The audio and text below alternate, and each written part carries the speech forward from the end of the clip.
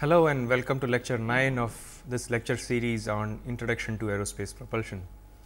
So, in the last few lectures what we have been discussing was on some of the basic concepts of thermodynamics, and in the last lecture, that was lecture 8, we discussed about the first law of thermodynamics applied to closed systems, that is those systems where there is no mass interaction between the system and the surroundings. So, in this lecture what we are going to discuss about is first law of thermodynamics applied to open systems, that is how do you apply first law of thermodynamics to a system which has mass as well as energy interaction with the surroundings.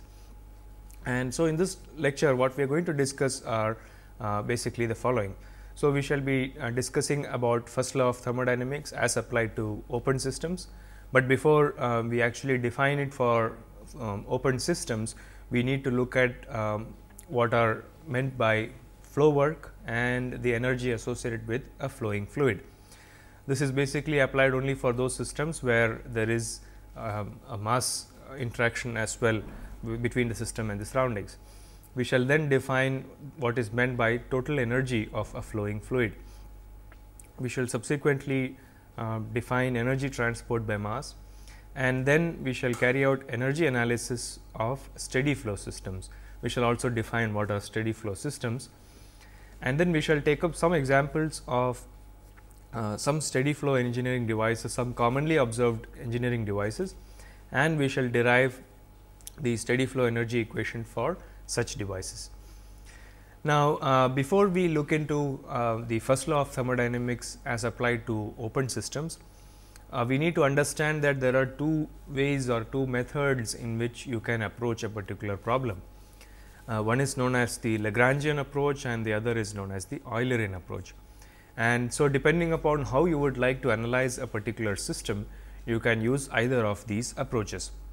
So, in the case of Lagrangian approach or system approach as it is called, the usual practice is that you would track a particular particle and then see what are the changes that this particular particle or a fluid element undergoes as it moves within the system boundaries. And whereas, in the case of the second approach, that is the Eulerian approach, or it is also known as the control volume approach, we only look at the system boundaries as a whole.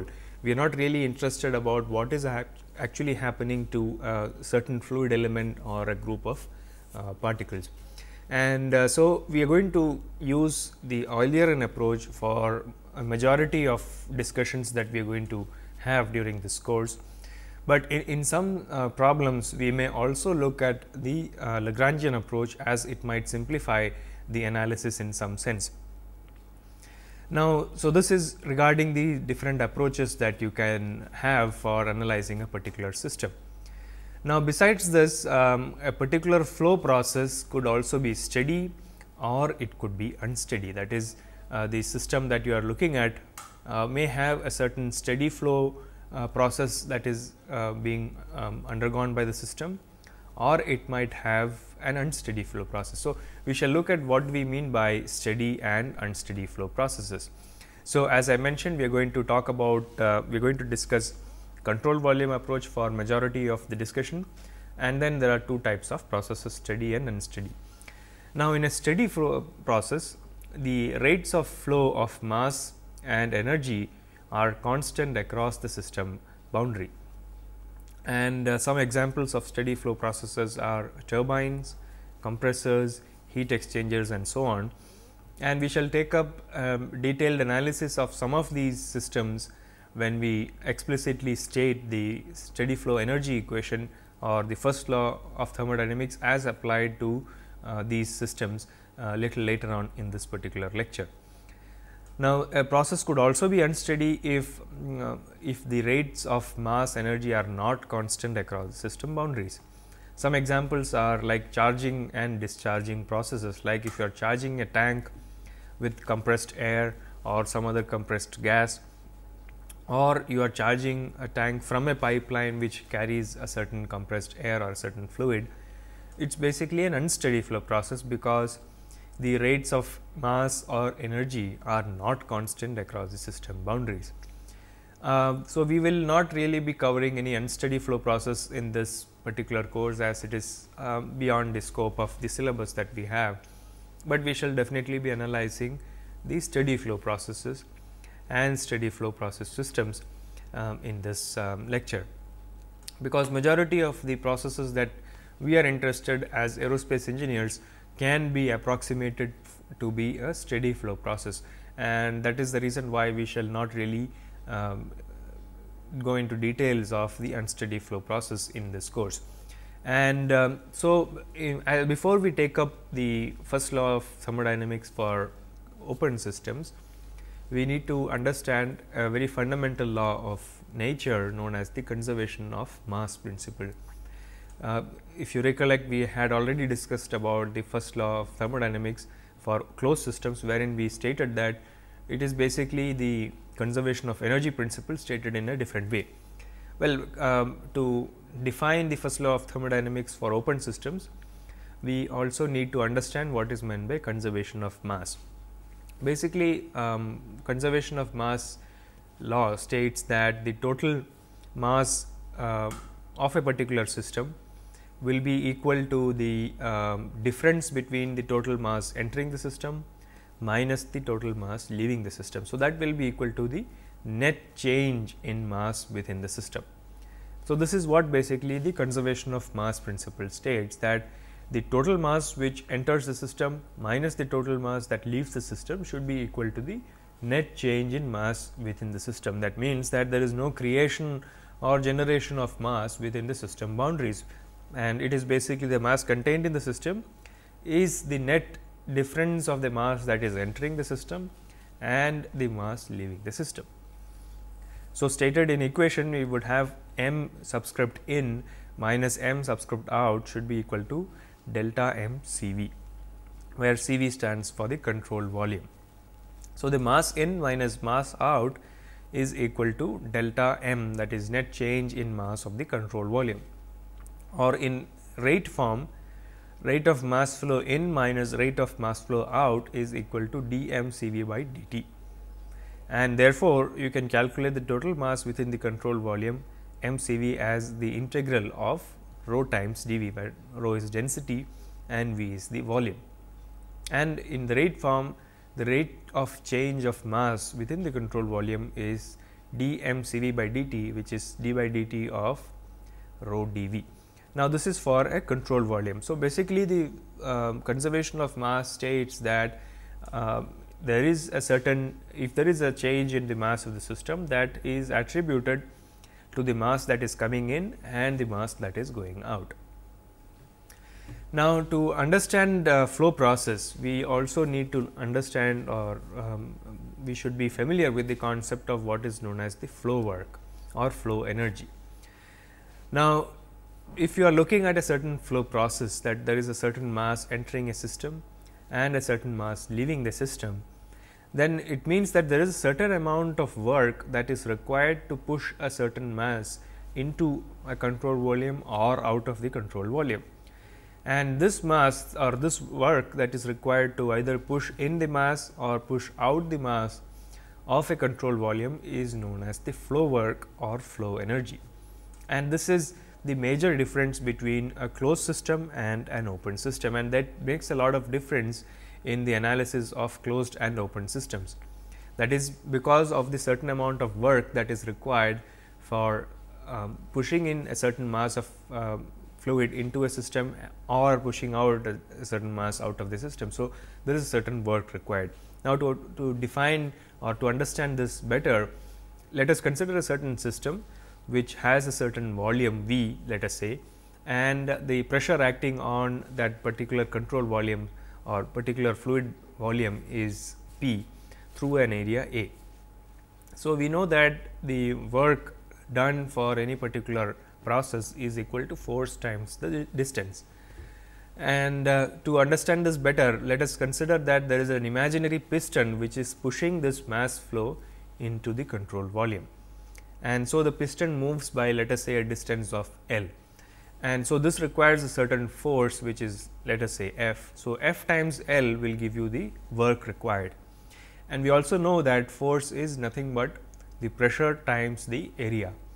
and since we already know the pressure, or we have defined the pressure as P and area is A. So, P times A will give you the force acting on the piston multiplied by L will be equal to work, and so F into A into L will be the work, and since A times L is volume, we get the net work done as equal to P times the volume P v.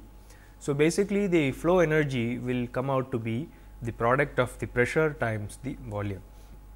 This was some way obvious to you as well, because in the last lecture or in the 2 lectures before today's lecture, we had discussed about work and heat transfer, and one of the major forms of work was displacement work. So, this is basically displacement work, but we are defining it in a different way here, and that is basically known as the flow work or flow energy. So, if you were to look at it in a different way, if you were, as I mentioned, we consider a certain fluid element of volume V, and if the fluid pressure acting is P through a cross sectional area A, and L, let us say, is the distance through which an imaginary piston must be moved. So, the work required or work done in pushing this fluid element across the system boundary would be F times L, where F is pressure times the area, and therefore, it is P A times L, and therefore, it is equal to P v. So, work done during this process is P v. So, I have illustrated this in a small example here. So, what I was mentioning is about this fluid element, which you can see here has a certain volume V, pressure acting is P and a mass m, and this is the control volume which has been indicated by dotted lines, and the piston that is shown here is an imaginary piston. This is just to indicate that there is a certain force which has to be acted upon this fluid element to push it into the control volume. So, this is the force acting F, it is acting through an area A, and as the piston moves by a distance of L, this much amount of fluid which has a volume of V, pressure P and mass m goes into the control volume, and similarly there is a certain amount of mass flow leaving the system. So, the work done for this process is this force acting on the imaginary piston multiplied by the distance L through which it was displaced. So, force times L, and force is pressure times area. So, P A into L, and A into L is volume, area times the length is volume. So, therefore, the work done for this process, or the flow energy or the flow work, is equal to P times V, pressure times the volume. Now, we shall now look at what is the total energy. Now that you have understood what is flow energy, we will now look at what is the total energy that is associated with a fluid that is flowing, that is either let us say entering a system or leaving a control volume. So, it has a certain amount of additional energy. If you recall, we had defined total energy for closed systems as the sum of internal energy plus kinetic energy plus the potential energy. Now, in the case of fluid which is flowing, there is an additional work or energy associated with it, and that is given by the flow work or flow energy, which is the product of pressure times the volume.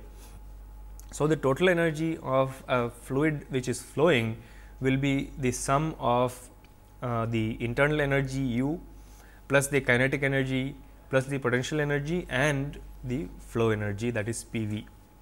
So, the total energy which we normally represent for flow processes by theta will be equal to U plus K E plus P E plus P v, which is the flow energy.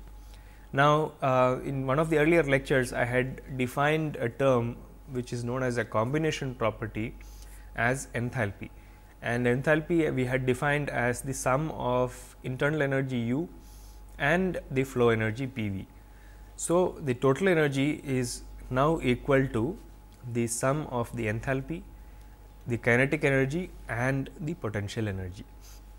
So, for a flowing fluid, there are the total energy consists of 4 different terms. It is the sum of internal energy U, kinetic energy, potential energy and the flow energy. Whereas, for a closed system, the total energy consists of 3 terms, which is just the internal energy, kinetic energy and the potential energy. So, there is no flow energy associated with closed systems. And so, it makes sense to define this term combination property as enthalpy, because enthalpy actually takes care of the internal energy as well as the flow energy. So, you do not have to worry about these two terms separately, and enthalpy has already taken into account for the internal energy and the flow energy. So, that is the convenience of defining this combination property of enthalpy. So, the total energy of an open system or a flow process will be the sum of enthalpy, which is in turn equal to U plus P v, and enthalpy plus kinetic energy plus the potential energy P e. So, the total energy associated with a flowing fluid is normally associated as H plus K e plus P e.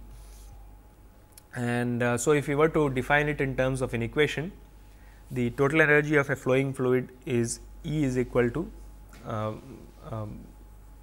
non-flowing fluid, rather total energy associated with a non-flowing fluid is U plus K e plus P e, and which is in turn equal to U plus V square by 2, that is kinetic energy per unit mass, plus G times Z, which is the potential energy per unit mass. For a flowing fluid, on the other hand, theta is equal to, theta is the total energy, is equal to H plus K e plus P e, and which is in turn equal to U plus P v, which is equal to H plus V square by 2 plus G z. So, you can see that the total energy consists of 3 parts for a non-flowing fluid, and for a flowing fluid the total energy consists of 4 components or 4 terms, and so that is the basic difference between a flowing fluid and a non-flowing fluid. Now, I mentioned that for a mass for a process which involves a fluid element which is crossing the system boundary, or if there is a certain flow that is taking place, then we can define, or the total energy per unit mass is actually equal to the mass which is of the flowing fluid multiplied by the energy itself. Therefore, the energy transport associated with the mass will be equal to m times of theta, that is mass times the total energy. So, we have already defined total energy for the flowing process, which was the sum of H plus kinetic energy plus potential energy. So, the amount of energy transport, let us say E subscript mass, is equal to mass times theta, and where theta is the flow energy equal to H plus V square plus G z. And if you were to look at this in the rate form, the rate of energy transport E dot mass is equal to m dot times theta, where m dot is the mass flow rate. So, the amount of energy transport E mass is in kilojoules, and the rate of energy transport will be in kilowatts, because you are looking at mass flow rate, and so you would get kilojoules per second, which is equal to kilowatts. So, the amount of energy transport here will be the product of the mass and the total energy associated with this particular process, and the amount of, or the rate of energy transport will be equal to the product of the mass flow rate times the total energy. So, you would get m dot multiplied by H plus V square by 2 plus G z, where H is the enthalpy for the process, V square by 2 is the kinetic energy, and G z is the potential energy per unit mass. And so, this multiplied by the mass flow rate would give you the total energy associated, or energy transport associated with that mass in kilowatts. And so, the amount of energy that a certain fluid flow process carries depends on, as we discussed, 4 terms which consists of internal energy, which is U, the flow work or flow energy, which is P v, the kinetic energy, and the potential energy. So, this is the total energy associated with a flow process. This multiplied by the mass will give you the total energy transport associated with this particular mass flow process. So, it is important for us to understand these flow processes, because many of the engineering systems that we shall be discussing soon are basically involving flow processes and a certain mass associated with these flow processes. And so, we need to understand the importance of flow processes, and also how do you apply the first law of thermodynamics to different flow processes. And we will take up some examples towards the end of this lecture on how you can derive first law of thermodynamics, or so the so called energy equation for different steady flow processes like turbines and nozzles, etc., which we will take up towards the end of the lecture. And I mentioned in the beginning of this lecture that the flow process can be of different types, and one of them is known as a steady flow process and the other is an unsteady flow process. And I mentioned that steady flow processes are those wherein the mass and energy do not change across the system boundaries. So, what is the importance of understanding or analyzing steady flow processes? Well, there is a lot of importance in understanding steady flow processes, because several engineering devices or systems can be well approximated as steady flow systems. Some examples are turbine, compressors, nozzles, etc. And so, during a steady flow process, the basic assumption is that no intensive or extensive property within a control volume change with time.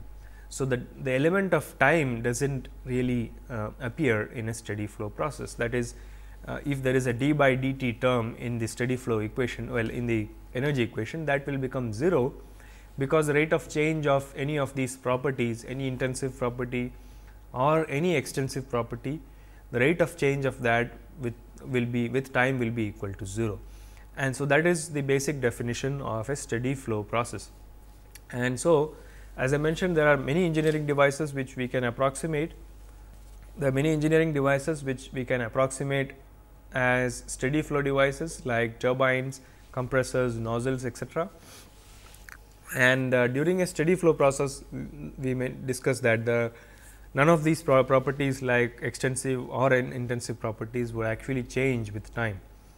And therefore, the boundary work associated with a steady flow system will be 0, because the volume of the control volume is fixed or constant, and so boundary work associated with this process will be 0. And the other property with a steady flow system is that the total mass or energy entering the control volume must be equal to the total mass or energy leaving the control volume. So, there is no accumulation of mass or energy within the control volume. If that were the case, it would become an unsteady flow process, and I mentioned that we are not going to discuss about unsteady flow process in this lecture. We shall be talking only about steady flow processes during this lecture. So, what are the properties of steady flow processes? Well, the basic properties of a steady flow process is that none of the properties, whether they are extensive properties or intensive properties, they do not change within the control volume with time. Of course, the properties can change within the control volume itself, but not within there is no rate of change of the control the properties within the control volume with time. And it is also a fact that no properties will actually change at the boundaries of the control volume with time, and that the rate of change of mass or energy with time is, or across the control surface, is actually a constant if the process is to be approximated as a steady flow process. And the different thermodynamic properties like pressure, temperature, etc., these have fixed values at a particular location and they do not change with time. That is, if you look at a system and if it has to be approximated as a steady flow system or a steady flow process, then the different thermodynamic properties of this system will have fixed values at different locations within the system and they do not change with time. So, these are some basic properties that need to be satisfied if a particular process has to be approximated, or if a process has to qualify as a steady flow device or a steady flow process. And we shall very shortly define the first law of thermodynamics for steady flow devices, and then we shall apply the first law for some examples of steady flow engineering devices. So, we need to keep these properties in mind if we are going to approximate a particular process or a system as a steady flow process. So, this is an example of just an illustration of showing what are the properties associated with steady flow systems.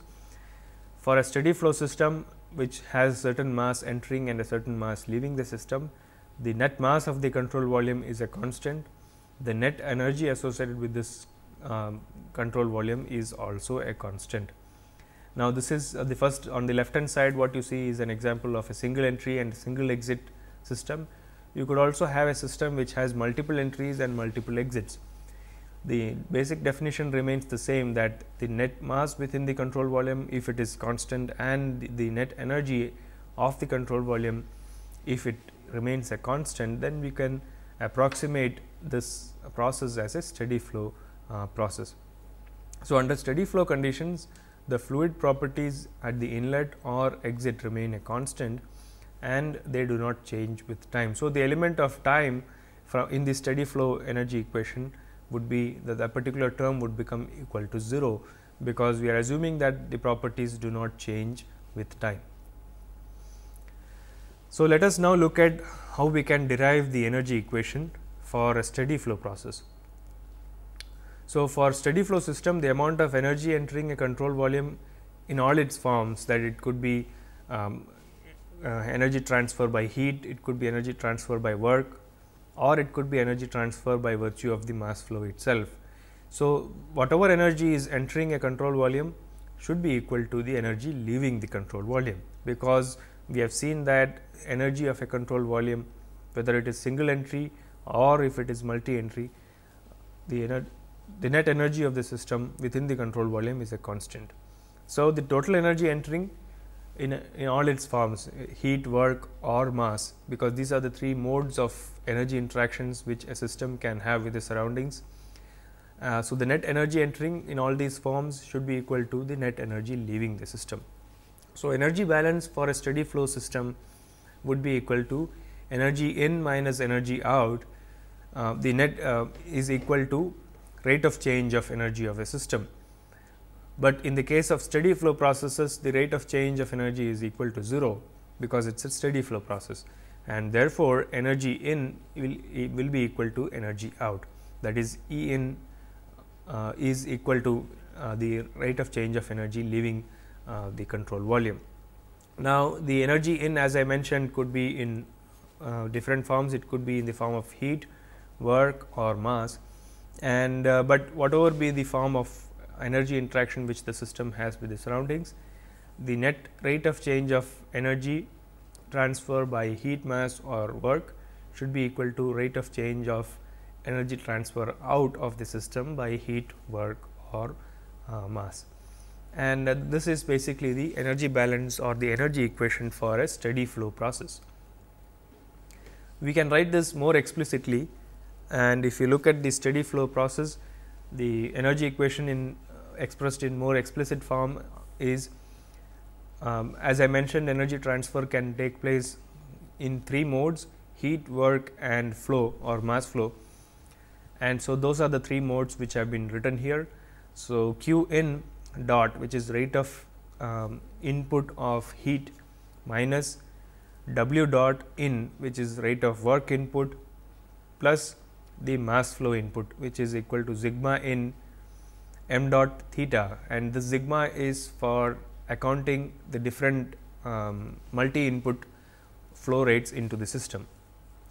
And since E in is equal to E out, this should be equal to Q dot out, which is rate of heat transfer out of the system, minus W out dot, which is rate of work out of the system, plus or work output of the system, plus sigma out of m dot theta. And this third term, as we just now discussed, is the total energy associated with the flow process. And so, that should be equal to Q in dot, which is heat transfer in, minus W in dot, which is work input, plus sigma in times mass flow rate multiplied by the enthalpy, the sum of enthalpy plus kinetic energy plus the potential energy, and this is applicable for each inlet. This should be equal to Q dot out, which is heat transfer out of the system, minus W dot out, which is work done by the system, plus m dot out multiplied by the flow energy, which is H plus V square by 2 plus G z. So, this defines the general energy equation for steady flow processes, which consists of 3 terms. Therefore, in a steady flow energy equation you have 3 distinct terms. One is the heat transfer term, the work done term, and the flow work term. So, Q n minus W in plus mass flow rate times the flow work or flow energy should be equal to the same terms leaving out of the system.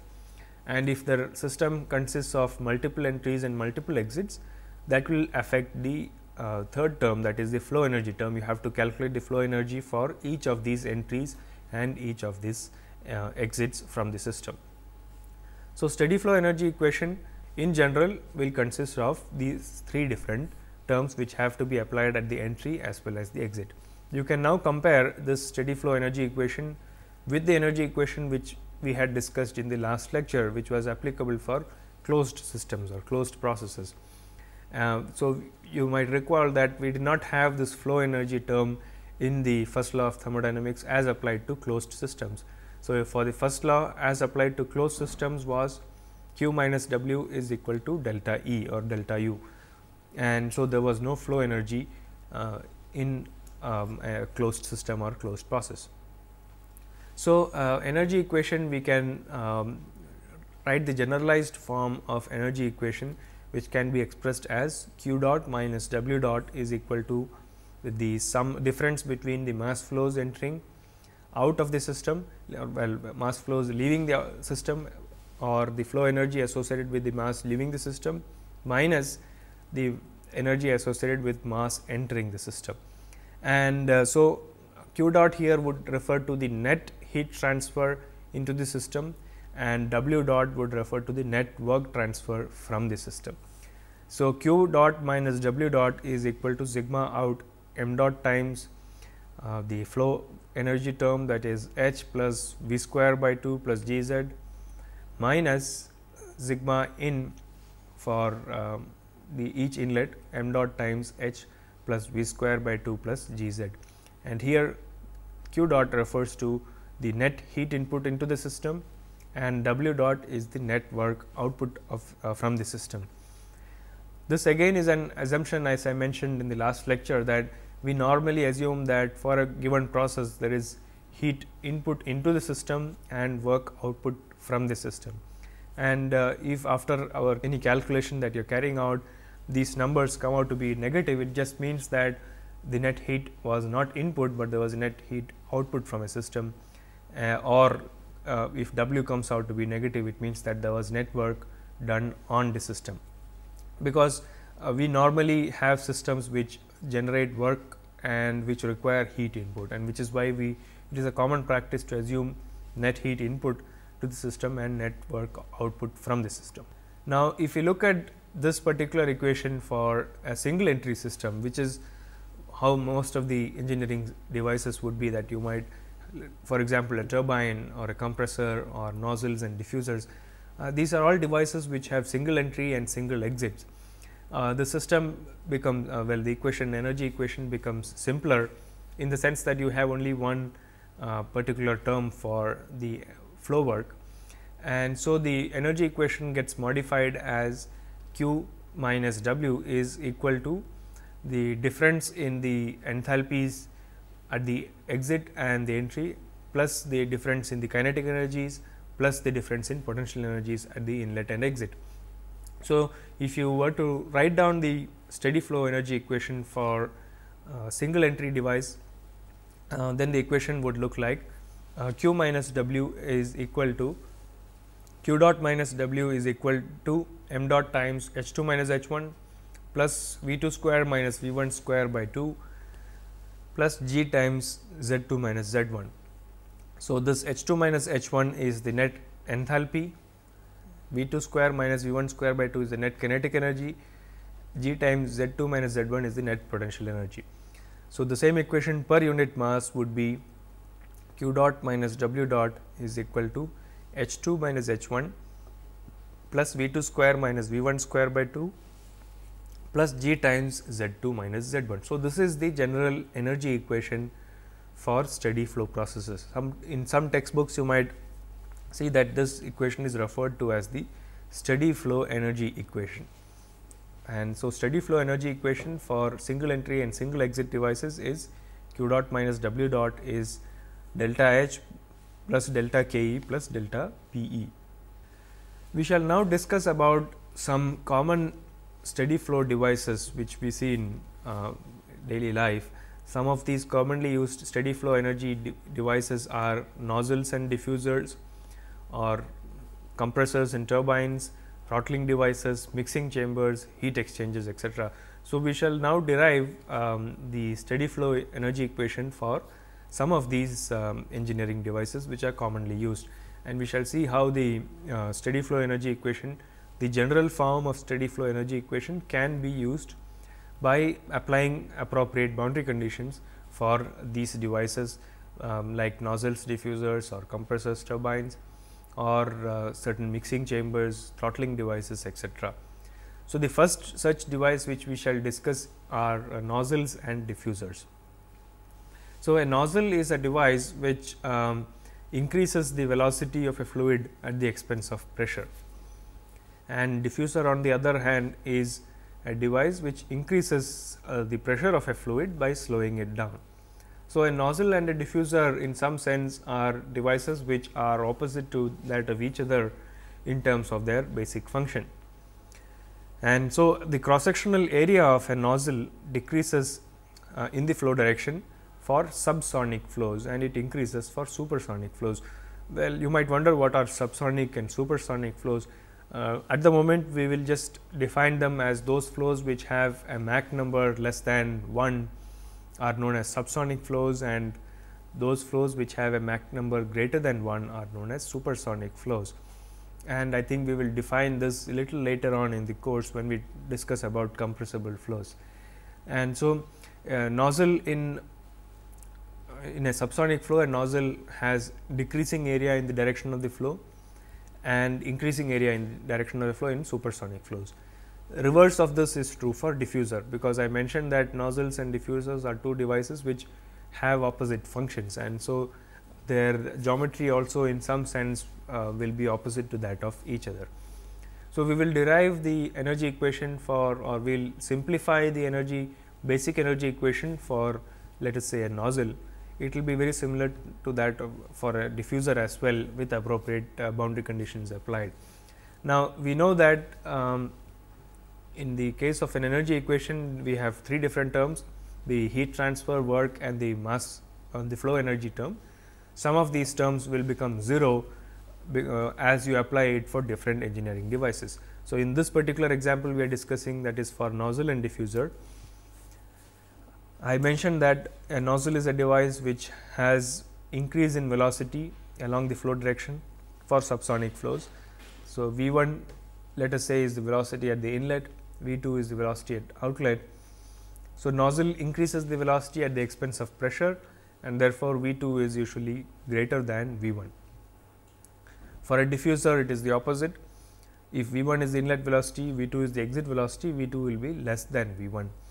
You can also notice that a nozzle and diffuser have opposite shapes, that is, a nozzle in the reverse way would look like a diffuser. So, nozzles and diffusers are those devices which can cause large changes in fluid velocities, and therefore, there is a large change in the kinetic energy of the fluid as they pass through a nozzle and a diffuser. So, the energy equation, the general form of energy equation was E in is equal to E out for steady flow systems, and in the case of nozzle and diffuser, there is no net change in heat transfer. Therefore, Q dot can be approximated to be 0. There is no work done by a nozzle or a diffuser, therefore, W dot is 0, and we can also approximate the change in potential energy to be 0 as long as the nozzle is horizontal or the diffuser is horizontal. Even if they are not, the nozzles and diffusers do not have a long length, and in that sense the net change in potential energy across the nozzle or diffuser can also be assumed to be 0. So, if you apply all these boundary conditions on the energy equation, applying energy net heat transfer as 0, work done as 0, and delta P is equal to 0, then the energy equation reduces to m dot into h 1 plus v 1 square by 2 is equal to m dot times h 2 plus v 2 square by 2. Since mass entering in and mass entering leaving the system are the same, m dot will get cancelled out. Therefore, the energy equation for a nozzle or a diffuser would be h 2 is equal to h 1 minus v 2 square by minus v 1 square by 2. So, or you could also write it as delta H is equal to the delta K E across the system. So, the net change in the enthalpy is equal to in some sense the net change in kinetic energy. There is no net change in potential energy, heat transfer is 0, work done is also 0. So, this would be the basic energy equation for nozzles and diffusers. Let us now look at the second set of devices, turbines and compressors.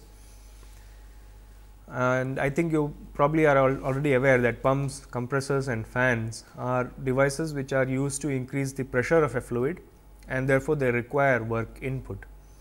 Turbines on the other hand generate work, and so pumps and turbines in some sense are like nozzles and diffusers, they are opposite in function in some way or the other.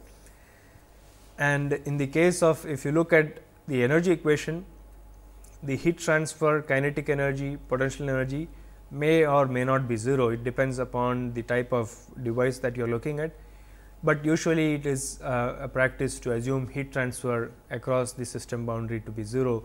If we consider that the turbine boundaries or casing is well insulated or compressor boundaries are insulated, then the process can be considered as adiabatic.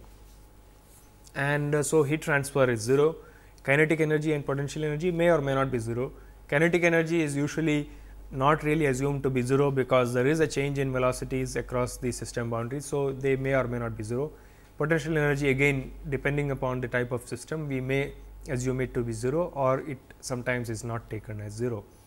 And we shall in fact, when we solve some example problems later on in a later lecture, we will see how much is the error that is introduced if you were to neglect kinetic energies and potential energies for such systems. So, if you look at the energy equation for let us say a turbine, which is what we are going to derive today, in the case of turbine, we are going to assume that the changes in kinetic energy and potential energy are close to equal to 0, and so is Q equal to 0, because we are going to assume that the process is adiabatic in some sense. So, let us look at a turbine, a schematic of a turbine here, sketch. What you see here is a turbine which has a certain insulation, which means that there is no heat transfer across the system boundaries, across the control surface, and the turbine generates a net work output, and there is a certain mass flow entering the system, mass flow leaving the system, and so the turbine generates a net work across the system boundaries. So, if you look at the energy equation for a turbine, that will be equal to, since q dot is 0, we get m dot multiplied by h 1 plus v 1 square by 2 plus g z 1 is equal to m dot is equal to work output, that is w dot out plus m dot times h 2 plus v 2 square by 2 plus g z 2.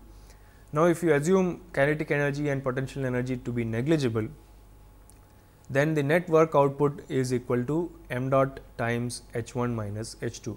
That is, work output from the turbine is mass flow times the difference in enthalpies. So, difference between the enthalpy times the mass flow will give you what is the work output that this particular turbine is giving.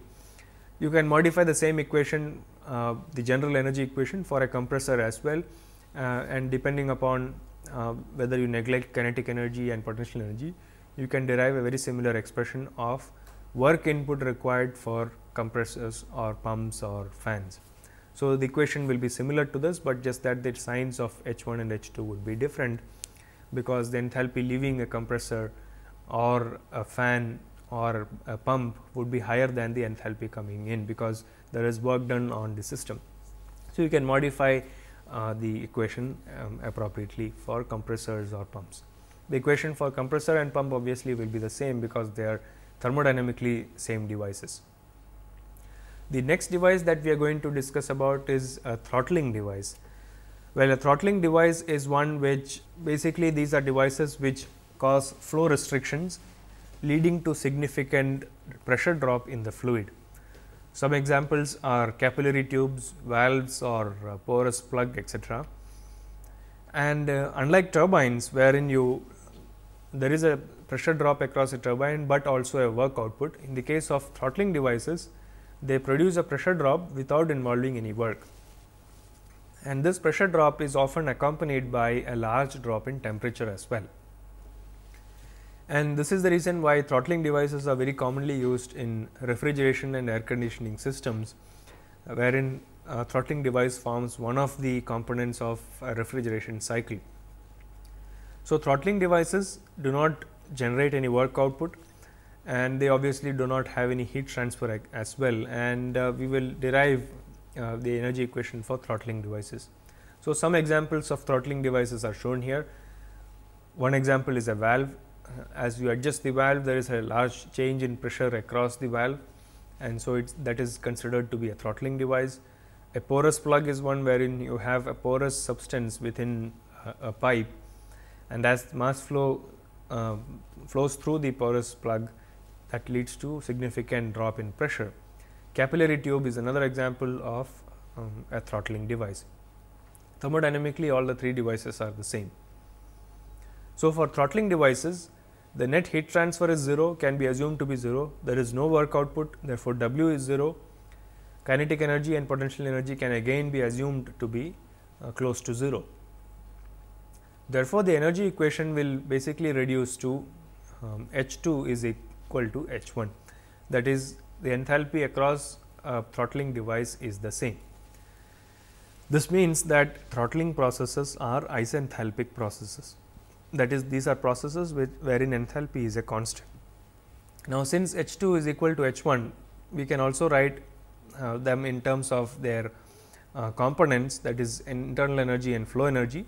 Therefore, U1 plus P1 V1 is equal to U2 plus P2 V2. That is, the sum of internal energy plus the flow energy is a constant across a throttling device. Now, this means that you can have different values of internal energy at the inlet and exit, but that is compensated by a corresponding change in the flow energy. Let us say you have a drop in internal energy across the throttling device.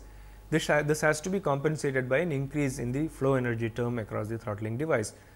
This is required because the net change in enthalpy across a throttling device will be the same, that is H2 will be equal to H1, and therefore, the sum total of U1 plus P1 should be conserved. And so, across a throttling device, the change in internal energy plus the P1 V1 should be compensated by corresponding changes in internal energy and the flow energy after the throttling device. So, to illustrate it, if you look at one case where P2 V2 is greater than P1 V1, this has to mean that U2 should be less than U1, so that there is H1 equal to H2 conserved. Therefore, this also means that if flow energy increases, the temperature has to decrease, because U is a function of temperature, and the reverse is also true, that is, if flow energy decreases, you may also have increase in internal energy and therefore, temperature. Now, for an ideal gas, enthalpy is only a function of temperature, and therefore, for an ideal gas or for a system which involves only ideal gases, the enthalpy the temperature has to remain a constant during a throttling process, because for an ideal gas enthalpy is only a function of temperature. So, for ideal gases enthalpy is only a function of temperature, which means that enthalpy has to be a constant, and therefore, temperature also has to remain a constant across a throttling device. Just an example here, as I mentioned, if across this device, let us say at the inlet of the device you had U1 is equal to 87 point some kilojoules, P1 V1 as something else, total enthalpy is 88.56. After the throttling device, let us say U1 has reduced, and P1 V1 therefore, has to correspondingly increase, so that the net enthalpy is the same. So, during a throttling process, enthalpy of a fluid has to remain constant, but internal energy and flow energies are interconvertible. So, you can convert internal energy into flow energy, partially, and so on, and vice versa across a throttling device. The last device that we are going to discuss is a mixing chamber. Mixing chamber is a section wherein there is a mixing process taking place. Some examples are the mixing of hot and cold water at a T junction of a shower, for example. So, here you have two different masses coming in, M1 and M2, and leaving out as M3. For energy equation, therefore, will reduce to M1 H1 plus M2 H2 is equal to M3 HV.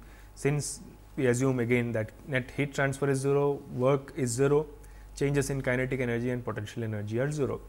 So, if we combine the energy and mass balances, because M3 is equal to M1 plus M2, energy equation reduces to M1 dot H1 plus M2 dot H2 is equal to M1 dot plus M2 dot times H3. So, this would be the energy equation for a mixing chamber process, that is the net enthalpy leaving the system is equal to sum of the enthalpies entering the system. Now, so that brings us to the end of this lecture, wherein we discussed about the first law as applied to flow processes. So, let us take a look at what we had discussed during this lecture. We discussed about the first law of thermodynamics applied for open systems or flow processes. We then discussed about flow work and the energy associated with a flowing fluid, and then what is the total energy that is available for a flowing fluid. Then as a consequence of mass flow rate, what is the energy associated with mass flow process.